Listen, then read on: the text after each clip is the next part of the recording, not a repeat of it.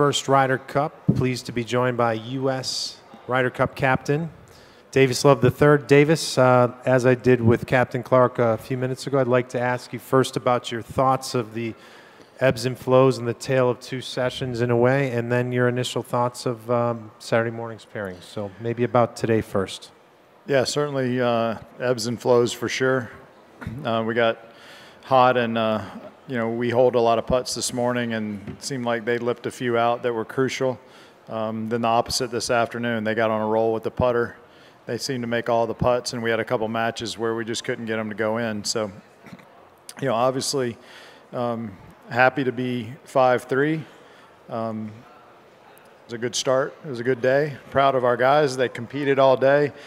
Even the matches that we lost with, it looked like they were all runaways. The guys kept competing right to the end. We had matches, that were going to 16 that didn't look like they were going to get that far. Ryan Moore made some great putts, and obviously Dustin's match, they came back and made it look like they had a chance. So they did what they were asked to do, is grind it out all day, and I thought we did a really, really good job of that, and we'll just have to get some rest tonight and go do it again tomorrow.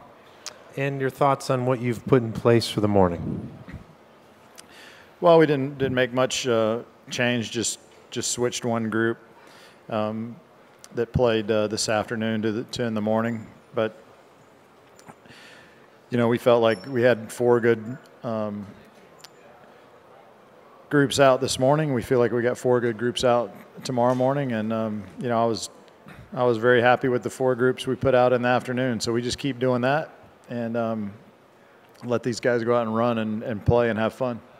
Wonderful. Let's start over with number 4 on our left, please.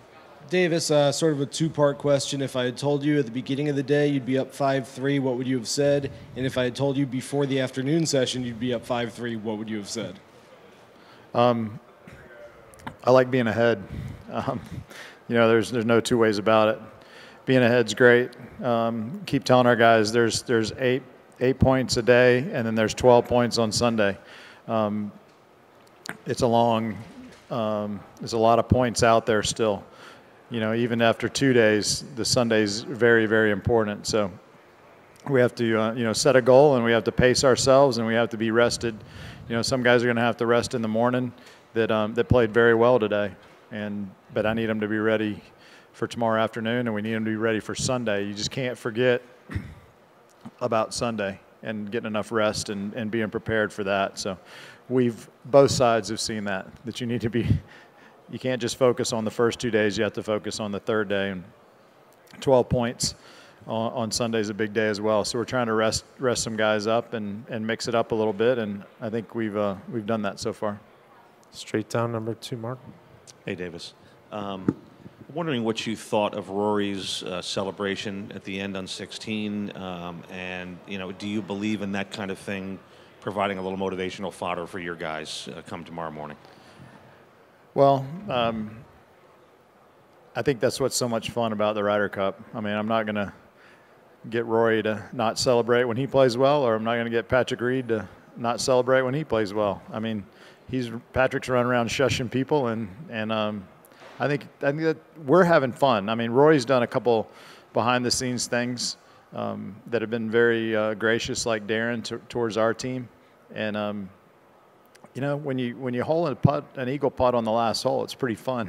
So they had a great match. I watched a lot of it. He played unbelievably well. He made a ton of birdies, and they had some fun this afternoon. We had some fun this morning, and we got 2 more fun days coming up. So I expect we'll see some more of that. Far right, number 3, and then we'll go to 1. 3. Davis, when you get off to the start you did this morning, going 4-0, in the back of your mind, or were you talking to the players about trying to avoid complacency after getting off to such a great start?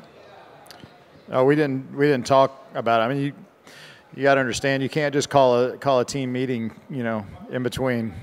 Guys are, by the time I get off the golf course, guys are going right back out onto the golf course, and we were making pairings and telling guys what they were doing and getting back to the first tee and watching guys tee off again. So we talked to the guys that were going out. I talked to, Phil and Ricky there on 18 green, and caught Zach when he was coming up to watch the last match finish. You know, it's hard to sit guys out that win. That was our problem this morning. We had 4 matches, and if you take somebody out, that was a winning match. And obviously, we were on a roll, but we also have 4 great players that were sitting there ready to go, part of our plan. And then, you know, we're going to have 4 great players sitting out in the morning, and it's hard to sit guys out. But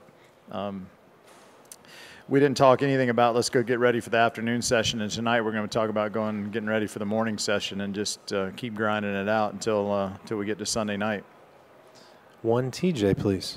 Davis, how important was it to you to get all 12 players out today? And, of course, you have the 2-point lead right now, but do you feel that there's any advantage going into Saturday? Darren's got 2 guys who haven't played yet at all. Well, the way I look at it, we got a 2-point advantage right now, you know, and that's very slim in this, but we are ahead. We played a lot of great golf. And when you look at it, if you don't look at the scores, you look at the way our team played, we had a lot of teams play very, very well. You know, Patrick and Jordan this afternoon, I think we're 5 under through 11, you know, and we're getting beat. So it wasn't like we were playing poorly. Sure, we could have hit a couple more fairways here or there, or could have lipped in a couple putts here or there, and it would have been a huge difference. You know, obviously, if we win 1 more match in the afternoon, it would have been a big difference. So, but no, they went at it hard today, and they played very, very well, and I'm happy with what everybody did. So, you know, it'd be easy to say, well, we'll just put the same 4 out there. They just won, but it's a different format, so it doesn't work that way. And our guys will be rested and motivated when they go in there, whether it's tomorrow morning or tomorrow afternoon, and then obviously they'll be ready for their singles on Sunday as well. Okay, just 1 or 2 more. Let's start with number 4, please. Davis, I think so far you've kept your pairs together through the first 3 sessions. Looking ahead to the afternoon, is it your preference that the combinations you put in place stay together? Depends how they play in the morning, but we have a lot of options. We have 12 guys that are playing great.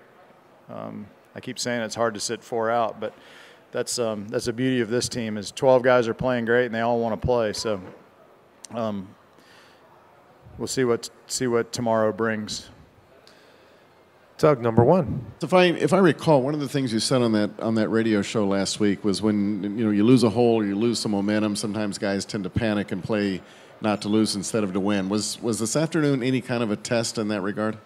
Yeah, I think so. We we switched up. We even switched up some of our assistant captains. We said, look, let's move around and let's try to change the momentum back for them a little bit. It was obvious that the European team was playing great, and maybe a different guy shows up, a different voice in your head, or a different guy to see walking along with you might have changed the momentum. It felt like we had a chance, obviously, in Ryan's match. He made some great putts coming in and gave us a chance, and then in Dustin's match, Dustin and Cooch, they gave us a chance there. Obviously, we're 1 swing or 1 putt in both of those matches of getting to 17 or 18. So it was, it